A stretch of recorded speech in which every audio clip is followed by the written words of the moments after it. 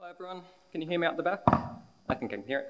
I'm Mitch, and I'm the lead developer of Fable and a few other time series forecasting packages, and I'm here to talk about the recent advancements that I've made since last useR into the Fable package. So I'll be talking about some model combinations and some extensibility. So it goes without saying that working with Fable needs to be supported by some other packages. So here are a few that I'll be previewing in this talk, but I'll have to be quick because 15 minutes is very ambitious to talk about everything. If you are interested, if you're new to the time series world in Tidyverse, this might be a good entry point because I'll introduce from the start right down to some more advanced things. See me later for stickers if you're interested. The Sybil package. I won't be talking much about this. There's links further down for more information. But it's a modern reimagination of the time series, and I'm sure we'll hear a lot about time series datasets. Essentially, the existing or standard object for time series, the TS class, looks a bit like this. It's a vector, and it stores meta information with 3 values. And this isn't suitable for most of our datasets today. It's as if keeping in the vector world restricts you to only 1 column in a data frame, among other restrictions such as not having the flexibility to have irregularly spaced observations. So the Sybil data set looks a lot more like this, hopefully familiar to you if you've used Tibble. And we store 1 column as the index and another column or more columns as our observations. The data set that I'll be looking at is a bit more complicated. Instead of just 1 series, we actually have 304. In the second row of the output, you can see we've disaggregated domestic tourism by 3 keys: the region, the state, and the purpose of the travel. Because we're in a tabular format, it allows us to use existing tools that you're familiar with to analyze and manipulate your dataset. So here I'm using dplyr to, instead of look at 304 series, aggregate it up and only disaggregate it by purpose. So group by purpose, sum up the trips, now gives us only 4 different time series. Because it's in a tabular format or a tidy format, we can also plot this using tools that you already know. And this is our first look at the data. I don't really count this because you can only see a few rows. So you can see that the holiday travel is the most common reason in Australia to travel for tourism. And it's a much more seasonal structure that we would expect. The pattern going up and down regularly is much stronger. Second, we've got visiting, then business purposes, which has an opposite seasonal pattern, and then some other travel reasons below. That's Sybil. The Feasts package is good to analyze and understand your data set. So it provides some graphics, some decompositions, and some tools to extract features. The best resource for this is actually tomorrow. Go see Rob's talk. He'll be talking about feasts. But a quick look at this. We have time series specific plots. A common one is the season plot, and this wraps the x-axes by the seasonal period. In this case, it's a year. And this allows us to see how each quarter changes for each different purpose. You can see that the holiday and visiting travel is most common in Q1 and Q2, because this is Australian data. That's where the heat is, that's summer. So everyone wants to travel, see the beach. And the business travel happens in the second and third quarter when it's a bit colder.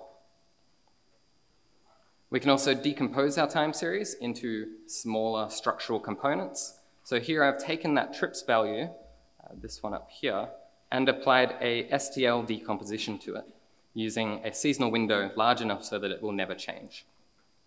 You can do more sophisticated decompositions, but the idea is that trips is now equal to the sum of the trend, the seasonality, and the remainder. You can, of course, combine this with ggplot to make an appropriate graphic. And here you can see that the trend no longer has our seasonality, and our seasonal pattern highlights how the holiday pattern is stronger, or the holiday series has stronger seasonality.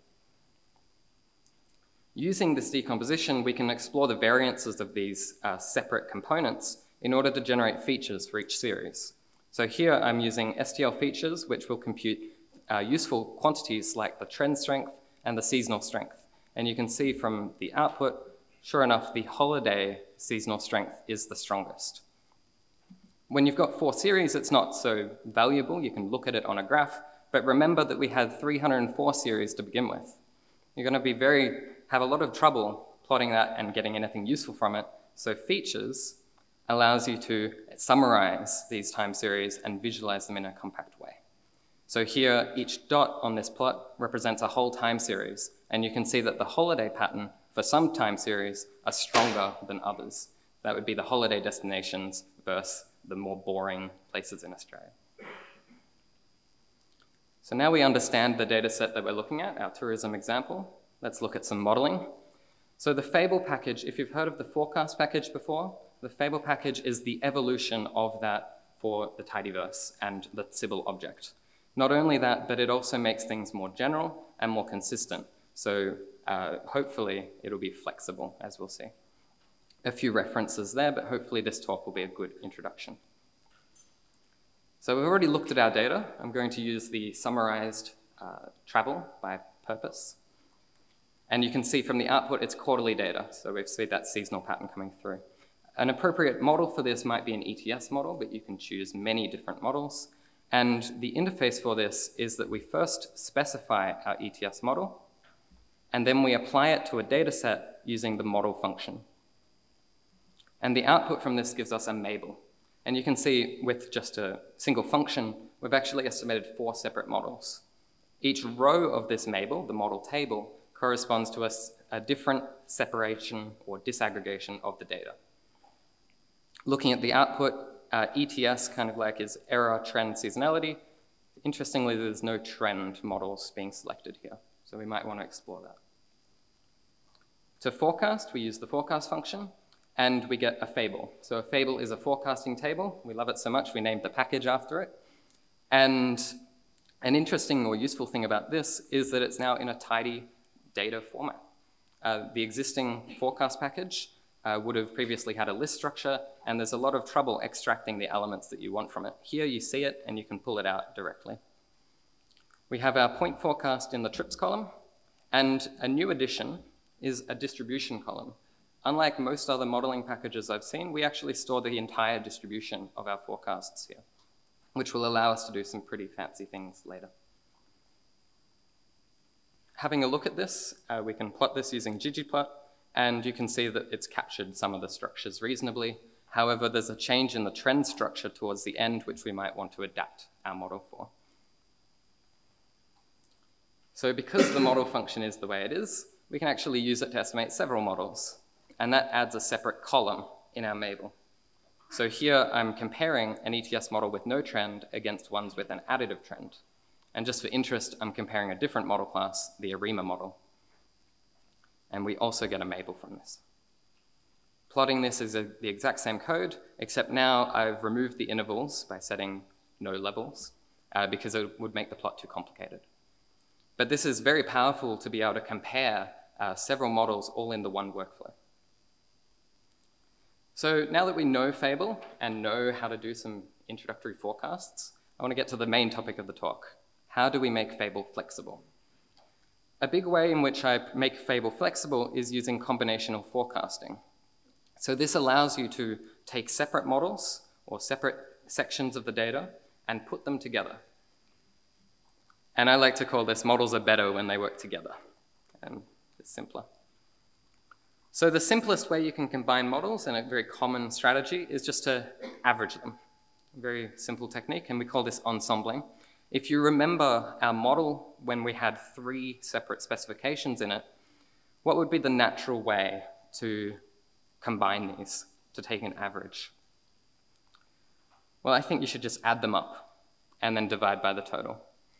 So in Fable, we support expressions or operations on our models, which allows you to do arbitrary things with your model. Especially notable is combinations, and it doesn't need to be a simple average. You could assign your own weights in this case.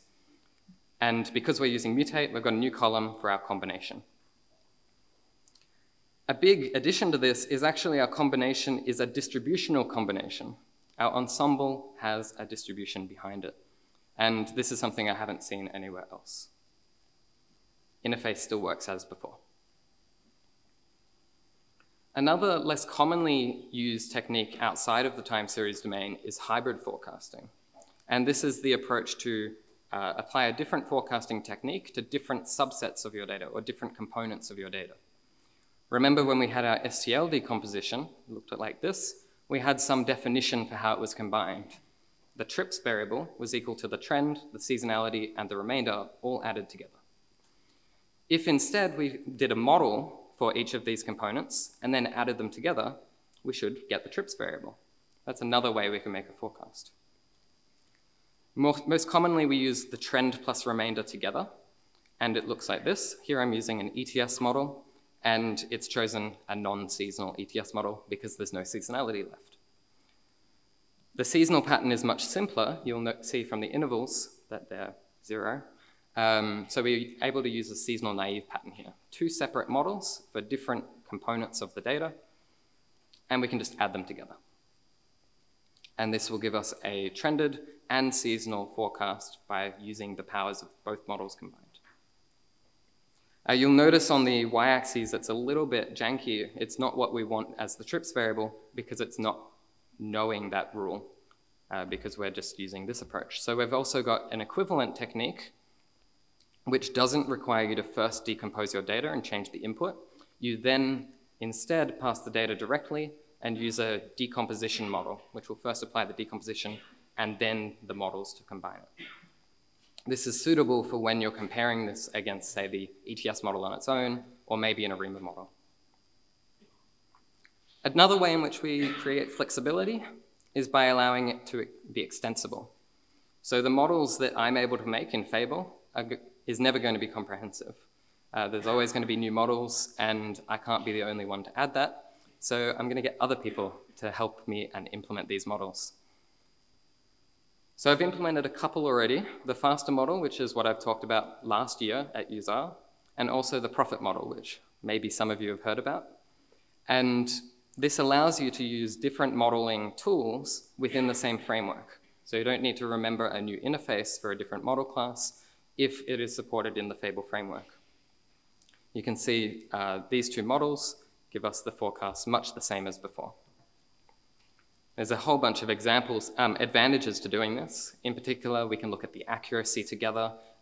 You get all of the tools such as these graphics and combination support that I've covered in the talk, and so much more.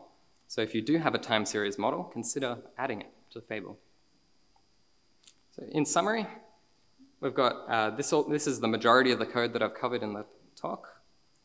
The Sybil data structure is incredible. I think it's suitable for the future of time series. It's a very flexible structure.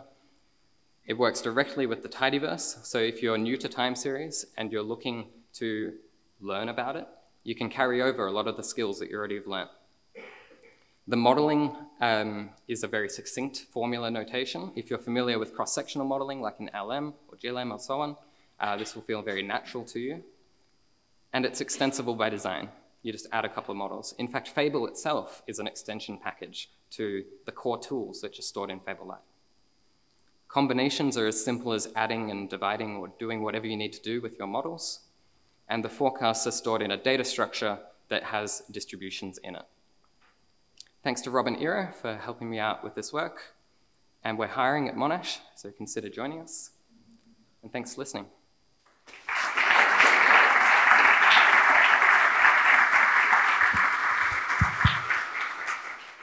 Questions, comments, wishes?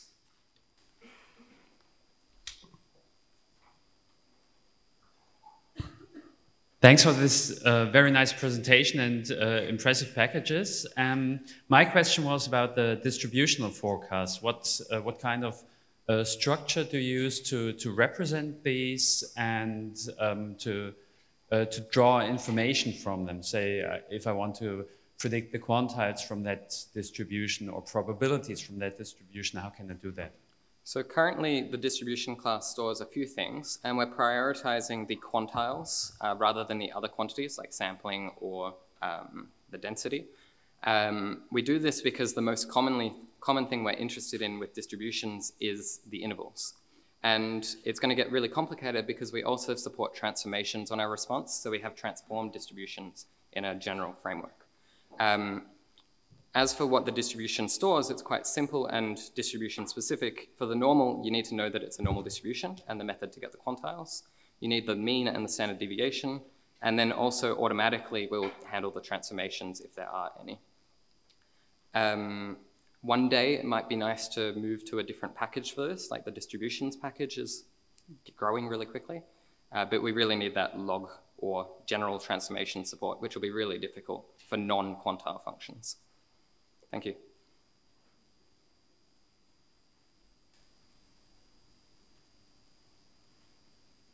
Thank you for your presentation. So I want to ask you about model training. So when the models are trained, are they trained in parallel or are they trained sequentially? You've unlocked a bonus slide. So parallel is supported. Here it's from an example from an earlier version of this talk.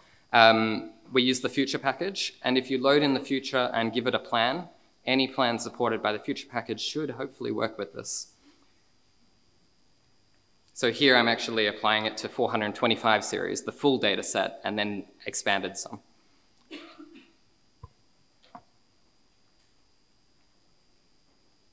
And do you also have a framework for validating the forecast, as in splitting your sample to a training and validation set and then comparing forecasts across them, or do you just do that with simple data? You kind of get a bonus slide. It's actually the same bonus slide. Oh, maybe it's not, sorry. So forecast accuracy.